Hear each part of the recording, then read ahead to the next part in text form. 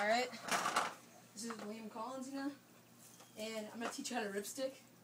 And how you ripstick is, you're going to put your left foot, this is only if you ride regular, you're going to put your left foot on the front, and you're going to put it right there, like right in the middle, and you're going to push off with your back foot, and you're going to push, and when you get on the ripstick, it's probably the most hardest part for everyone because you have to bounce and everything. But what you want to do is you want to get on, and you want to twist, or you can either twist your hips, kind of like this, or you can move your feet like that. And there's a whole bunch of ways to do it.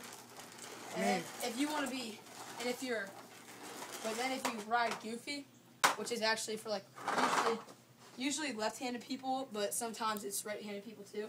You're going to turn around this way,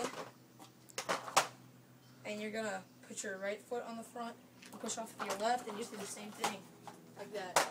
And then this is Jalen, and he rides a different way, so it's for people that ride differently. Okay, if you don't feel comfortable putting your left foot on first and pushing off with your right, the way I do it is putting my right foot on and pushing on with the left.